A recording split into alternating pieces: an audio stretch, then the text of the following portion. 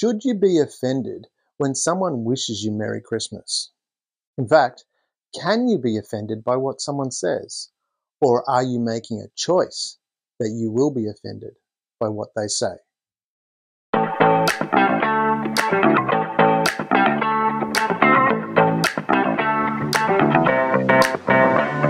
Welcome to Share.care, an all-inclusive community sharing experience, strength, and hope to create strong, healthy, and inspiring relationships. Share.care communities work toward every individual feeling safe, valued, and heard, free from the threat of danger, pain, or harm. Each episode, founder Damian Andrews explores the principles underpinning Share.care and invites expert special guests to share their knowledge so you can easily reap the benefits so many others experience. You hold the choice to create your future. Let it be with strong, healthy, and inspiring relationships. Hello and welcome to an On the Couch episode of the Share.care podcast. Our belief is that global peace starts at home. Feeling safe, valued, and heard gives you a foundation to confidently step out and make the world a happier and safer place for everyone. Because in today's world, it's in your own selfish best interest to help others. I have lots of friends from different cultures, and when they're celebrating their festivities, whatever that might be, and they wish me well from that celebration, be it Happy Hanukkah or something like that, do I get offended by that? I like to celebrate in what other people are experiencing. So for someone to wish me, Happy Hanukkah or a number of any one of those good wishes, it's not about whether I should join their religion or whatever it is. It's celebrating the joy that they're sharing. For me, that's how I experience it. I mean, I have a business partner of mine. He's from Persia. His background is Persian. And there's so many wonderful things I did not know about that culture before we got together and he started sharing some of that experience. And to me, I found it really fascinating and really wonderful. And when when a special occasion come up and he would say, this is what the special occasion is, I'd be excited by that. It was like, wow, this is something new, something I can learn from, something that's going to help me grow and become a better person.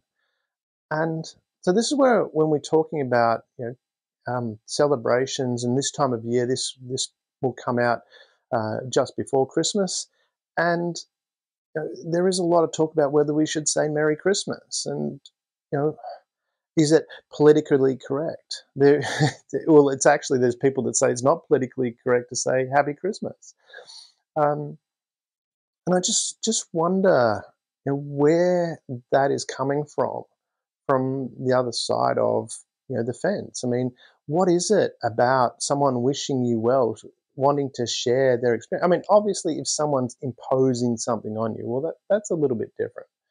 But we're not talking about that. We're not talking about someone standing over and saying, you must believe in Christmas, or you must believe in Hanukkah, or you must believe in whatever. We have that choice. That's one of the choices that we have. Certainly in the more civilized parts of the world is we have freedom of choice. So we can share things, but that doesn't mean that we're imposing on that. We can share our joy. It's like, I personally think it's wonderful to be able to share in what others are experiencing. And I've been quite fortunate in my growing up and throughout my life to have been around people from a variety of different cultures. And I've traveled to a variety of different. I've been to, I think it's 42 or 44, somewhere around that area, different countries in the world, and it's amazing. Fundamentally, I've found that people are generally the same. We all have a smile is a smile wherever you go. People want to enjoy their life wherever you go. People want good things for their children wherever you go. They want to enjoy time with their friends wherever you go. Those are fundamental things that I found across all cultures people want. And so fundamentally, we're the same. Then we have some differences within our cultures, and that we express them. But even to that detail, I found it amusing. I have lots of friends from Chinese culture, and they love their dumplings, Chinese dumplings. We do. I'm Polish Ukrainian. I grew up with pierogi. To me, they're the same thing. Pierogi a little bit bigger, and um, the pastry is a little bit thicker. But outside of that, they're essentially the same thing. The ingredients in there, which I think the ingredients inside is probably a product of what was available for people making them. Potato and onion in a dumpling is not common, but it is common in pierogi. But they're essentially the same thing. And for me to want to share my pierogi with someone who's Chinese and has dumplings, well, it's like, wow, we've got something in common here. And that's where, when I'm looking at it from when we go, okay, well, if someone said to me, Happy Hanukkah, I'd be like, wow, you've got a celebration that's really important to you and that means a lot to you. And I'd like to learn more about that. I'd like to know what's special about that for you. Because if it's such an important celebration, it's obviously special. And I'd like to know what that is. I'd like to understand that because it must have some meaning. It must have something that is, important, and it must have some inherent goodness about it. Otherwise, people wouldn't be celebrating it. And this is where, again, we go, okay, people get offended by that. And that's why I want to have a look at offense as well. Because one of the codes that we created under share.care is to laugh at yourself and not take offense at the opinion of others. And why is that? Why do we take offense?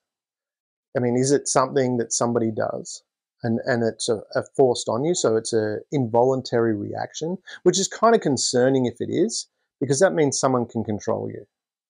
It's, if you take offense, if you must take offense, it's what someone says.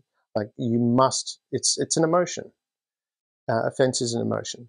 It's similar to being upset. Some people, when something happens, let's say there's a car crash. Someone's in a car crash. Some people will get really upset and distraught. And I've seen that where someone's had a car crash and they've just emotionally very distraught. They're shaking. They're really shook up by that event. And that's a car crash can be a traumatic thing. And similar people that have had a similar car accident, just like, yeah, what's your insurance? And we'll sort this out and not a problem. It's the same event, different reaction. And that's where, from that perspective, it's like, well, can someone control your emotions? Which again, if someone can control your emotions, that's kind of concerning. It means that you don't have free will. You don't have the ability to choose. It's like, well, this happens, I must react this way. That's really concerning if that was the case. And I think in the way I'm wording it now, that it's pretty clear that it's not the case. You're not, free will exists. You have the ability to choose. You have the ability to choose your response. And that's why we say, laugh at yourself. Well, first, if you're laughing at yourself, if someone says something to you, and that's why they're linked together, laugh at yourself and don't take offense at the opinions of others. And I can say that because no one can offend me. I don't get offended by what other people say. It just doesn't matter. There's a number of reasons why that is. One is I have a very strong opinion of myself and where I'm positioned in the world. If someone says something about me that might be derogatory, or they don't like my skill or whatever, well, that's their opinion and they're entitled to it. Again, they have that right to have their opinion. If they don't like me, and maybe they've experienced something that justifies that. I'm not perfect. I've made mistakes, and it's something for me to look at and go, well, yeah, maybe there's room for improvement on my behalf. And that's one of the reasons I don't take offense. The other is the opinion of the other person. What is their position? Are they perfect? Are they able to say, hey, I'm going to stand on my high horse, and because I'm better than you and I've got that right to make that decision? Well, no. And this is where equality comes in. We're all equal, so that's your opinion. That's not my opinion of myself. Is that putting aside that caveat of maybe there is something I could learn? And it's really, also looking at it from the perspective, a lot of times when somebody will say something offensive, it's quite provocative and it's done for that provocation. It is to elicit a response. And that's where it comes back to, well, are you in control or not? From my perspective, when someone says something to elicit a response, and I've had this all a lot in negotiations that I've been part of. People will get personal about that and make comments about things. There's times where one in particular, it's quite funny. Well, I think it's funny. I mean, I wear a suit. Well, when I wear a suit, sometimes I wear braces. They'll braces that go over your shoulder, and I like them. I think they're pretty cool. And it, I think, yeah. So I think they're classy. But yeah, there was one person at this, and it was constantly dealing with him, an older gentleman, and he made some comments about it. And one time he actually grabbed my braces and flicked them and made some comment. And I just went, well, and I stayed focused on what we were doing. What was interesting about that was later that day after he did that, it was a little bit later, he goes, I wish I had the confidence to wear braces because they're really cool.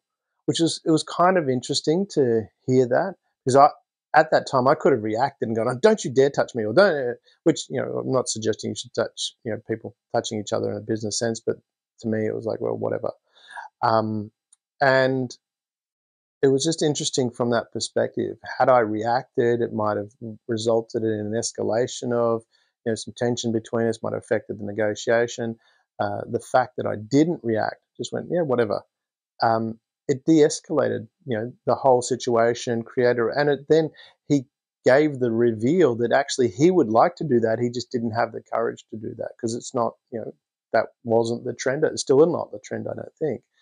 Braces is not a common thing to wear, even though they are pretty cool. So if you want to wear braces, take this as a go and do it. It is cool. And that's where, again, from that perspective of being in control of yourself, it's like, well, is that the opinion of you? And that's the other reason I don't get offended when someone, no matter what someone says about me, is that my opinion of me? One is, can I, maybe there might be something in there that I can learn and do better. So I take that on board, and that's a great way to improve quickly, is to take on feedback and learn from that. But same token too, recognize that it is an opinion, and it is related to, in most cases, related to a behavior, not the person. We need to separate behavior and person. Fundamentally, I believe, I'm a good person. My behavior, sometimes I do things incorrectly, or do things not in the most efficient manner or the most productive manner. That doesn't make me a bad person. It's just what I know at that point in time. And the other thing to do, in that sense, is that's why, yeah. So I was going to say that's why I don't get offended. I just separate that out. And this is even more so, I think, with the internet. And people, I find it amusing on the internet because, especially when you have social media and someone will do a post, and generally how the algorithms work in the background is the more interaction with that post, the higher it's going to rank. And people deliberately do things in a provocative way because they know other people are going to jump online and go, hey, how can you say that? It doesn't really matter what is said in the comment. The fact that there's a reaction is what gets noticed, because the algorithms are not looking and going, okay, this was a favorable comment, this one didn't like it. That they don't look at that. They just go, oh, reaction, reaction, reaction. And this is one thing. If if you are listening to this and you do that, you make negative comments about a post because you want to correct it, all you're doing is giving it more publicity. It's better just not to say anything, and it'll just, the less comments it has, the less people are going to see it. You actually making comment about it is going to bring that to the attention of others. And that happens so often in the media where, something that probably, if it had been left alone, would have just died out. But the fact that people reacted and give an uproar, it makes it visible to so many more people. And so that's opinion, someone's opinion and being offended by someone's opinion, particularly if it's directed at you. It's like, well, yeah, so what? Yeah, and that's particularly why we have the code. And that part of the code is laugh at yourself, and don't take offense at the opinions of others, because at the end of the day, it really doesn't matter. They'll go, oh, yeah, but I've got to correct that. I mean, I'm worried about my reputation. Um, or aren't you worried about your reputation? I've had people ask me that and saying, aren't you worried about your reputation if someone says something negative about you? And it's like, well, no, I'm not actually. Because why am I not worried about my reputation? Well, one, I have no control over that in reality. People's opinions and their thoughts are generally not going to be swayed. They have an opinion and that's it. But an example is, I use an iPhone. I've always used an iPhone since the very first one come out. I'm never going to buy anything else. I'm always going to buy an iPhone. It doesn't matter what anybody says, unless Apple go broke or do something ridiculous. But if they continue on doing what they're doing with their products, I will always use an Apple phone, and no one's going to change my opinion on that. And that's generally the case for a lot of people's opinions. So when someone has that opinion, especially if they don't know you, you're not going to change their opinion. The other thing is, the people that do know you, um, the, they're not going to be swayed by that opinion if they do know you. And I've had that experience as well, where I've had people be highly critical of me in a personal sense, in a corporate sense, and they've said things that really, well, you could say really offensive, which most people go, well, that you got to defend that. Well, do I? Because what I've found is, the people that I know that know me, one, they don't believe it to start with. They go, well, that's not you. We know that's not you. That's not how that's wrong. And they actually come to your defense, which is kind of cool. I didn't get offended, and I got people coming to my, oh, that's not true. How can you say that about Damien? It's like, well, hang on, just let him go. It doesn't matter. It's okay. Because, and that's it. What really stands out is, it's amazing, the people that really do care about you, they won't be swayed by that. The people that don't like you, then they're not going to be convinced to like you. That the chance of that is negligible. It's as much chance as me using a different phone other than an Apple. Um, so why would we get all worked up about that? You're not going to be able to change any of that. And you go, well, what about the people sitting on the fence? Well, yeah, maybe, but what relevance are they to your life? That's where I look at it from my perspective. I mean, I don't want to be trying to convince people. I don't do this with clients. I don't do this with guests on my podcast. If you're interested, fantastic. Love to be working with you to grow and learn together and create some wonderful things together. If I've got to convince you that you should work with me, I'm like, I don't know if I want to do that. It's too much effort. I'd rather work with people that want to work with me than me trying to convince someone that's on the fence. It's like, well, do I really want to spend that time? And it's very rare that I'd be in a situation uh, that I will want to spend time convincing someone that they should work with me, or that this opinion of me is not right, so you should discount that, and then we can work together. If I've got to spend that much time doing that, it's not really productive time. I would rather let that person go, not be part of my life, and focus on the people that are actually wanting to be actively supportive of what I'm doing, that are willing to say, okay, hang on a minute, someone said something about you, that's not right, and stand by it. It just makes your life so much easier. And that's part of, you've probably, if you're listening to this, you've probably heard me talk about, life is pretty easy. It is easy if you focus on the right things. Spending time trying to correct someone's opinion that is never going to be corrected, or that's on the fence, and you've got to spend a lot of time with that. It's a big drain on your time. It's a big drain on your ability to get things done because you're so busy trying to go, oh, hang on a minute, this is why, and coming up with all these arguments as to why that opinion is wrong, and they should listen to what you've got to say. But so it's really, there's a lot of reasons as to why I've chosen not to be offended by what people say. I've certainly chosen that they're my emotions as well, and I choose how I react to things. I'm not beholden to someone else. So it's not cause and react where someone does something and it's like, for me, it's react. How dare you, and get upset. It's hang on, what's going on here? Asking the question, trying to work out, okay, is there something that can be helpful in this situation, rather than just getting offended. And it's similar.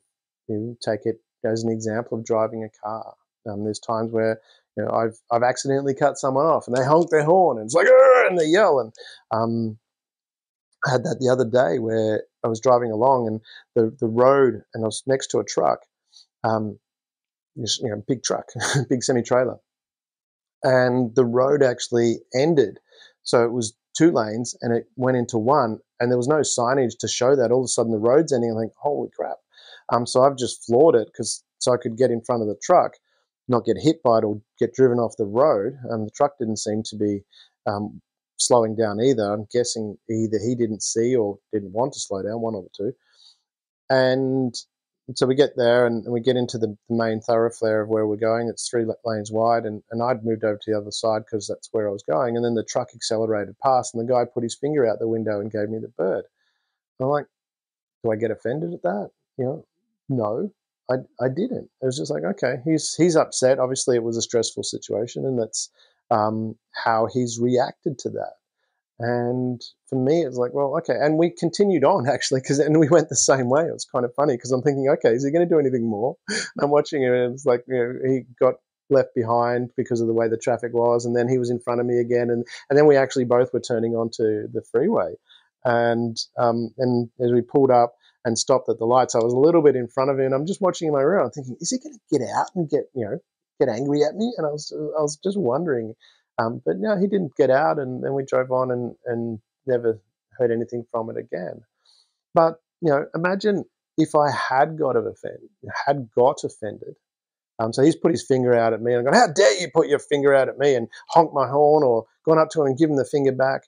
That's going to make the situation worse. It's going to add more stress, add more aggravation to a situation.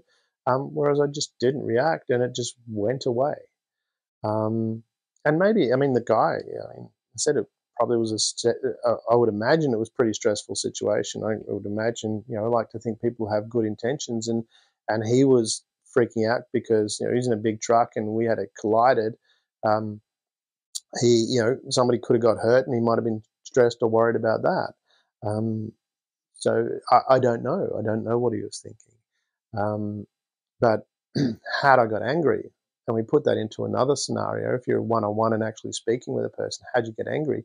All of a sudden the blinkers go up. You're aggravated, you're angry, you're offended, and you're going, I'm not seeing anything else other than my opinion, and not looking at a wider picture. And I've had that numerous times where something has happened, the person has been upset, whether they've been offended or not. It's because of a misunderstanding or not a bigger picture. I had that with a podcast interview, actually, where I'd missed the podcast and I got it wrong. I actually got the time wrong. It was my mistake. I'm not sure how I did it, but I got it wrong. And what that led to was me understanding a situation with an employee where that employee wasn't in the best mindset, and that from that situation, I was able to help this person actually overcome what could have led to depression, and to feel better about themselves. Now, the person that missed the podcast was upset initially, and then I apologized and explained that I'd made the mistake, and it wasn't normal, and then we had a bit of discussion, and then they were like, "Oh wow, I didn't, to know that this was a trigger to actually help someone else um, was eye-opening for them, and created a deeper. We now have a much deeper relationship than we had if although whether she was offended or not by the fact that I'm sure she was upset, that this person was upset, and you don't want to be, it, but the fact that we were able to have that discussion, I wasn't offended at the fact that she was offended, and it didn't escalate, because that's usually what happens. And think about that from your perspective. That's usually what happens. Someone says, and you get offended, then they get offended that you got offended, and the aggravation rises and rises, and then all of a sudden you hate each other. Whereas in this situation, it's like, well, okay, this person's upset. I acknowledge that they're upset, and I explained the situation, and they understood. And then when they saw the bigger picture, they've gone, "Oh wow, that's I'm actually glad that this happened now." And so, and that from that said, we created a deeper relationship. We have a great friendship now because of that. And that's where, when we're coming back to this time of year. This time of year is Christmas. It's been a Christmas since the 1600s. As far as I can remember, the first time that, well, not I personally, I wasn't alive in the 1600s, but I think understand one of the first recorded writings of Merry Christmas was in a letter from the 1600s. And so that's been around, and this time of year, and this is how people celebrate. Same token too, other people celebrate their holidays differently, and why not celebrate in that? What always fascinates me, and this is what I'm like, people are getting offended at these, someone else's holiday.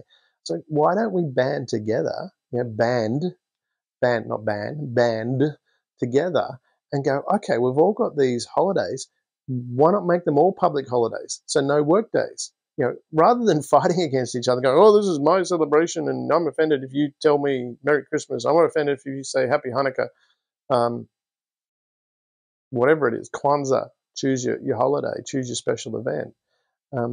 Why don't we get together and start a petition to say, okay, these are all important days, and they should be public holidays. We should have days off, and we should all celebrate together. That's